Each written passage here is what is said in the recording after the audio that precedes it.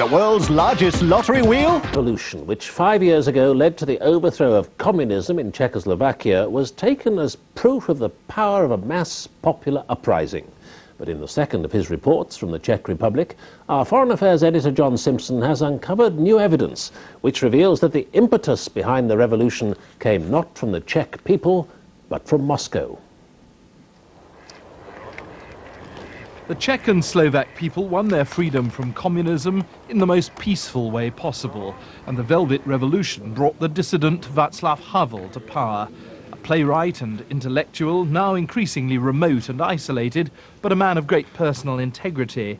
None of this would have happened if it hadn't been for the way the police handled the big demonstration of the 17th of November 1989. 500 demonstrators were injured and one was supposed to have been killed. Since that happened on the 50th anniversary of the murder of a Czech student by the Nazis, people were outraged.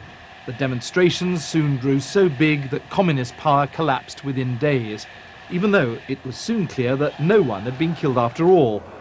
It wasn't just a mistake, and now one member of the communist leadership at that time told us it was a deliberate plot to bring them down.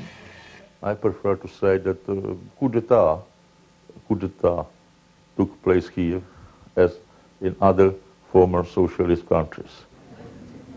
And indeed, after the revolution, a parliamentary commission found that there had been a plot. The key role was played by a young secret policeman, Lieutenant Zivčák, who posed as a student leader at the 17th of November demonstration. He was the one who pretended to have been killed. Zivčák himself told the commission all about it. It was a plot by the secret police with the help of the Russians to bring down the old hardline communist leaders and replace them with more moderate communists.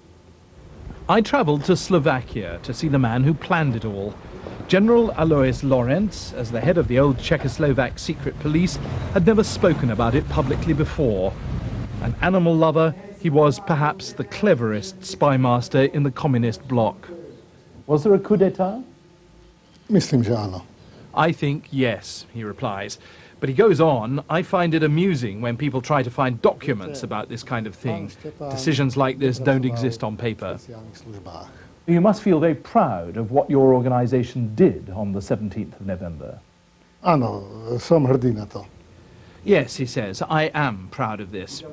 The reason he feels proud as he tends the cage birds he breeds is that thanks to him, the revolution against the communist hardliners passed off so peacefully.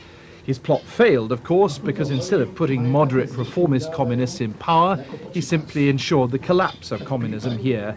But he accepts it all had a happy ending. John Simpson, BBC News, Prague.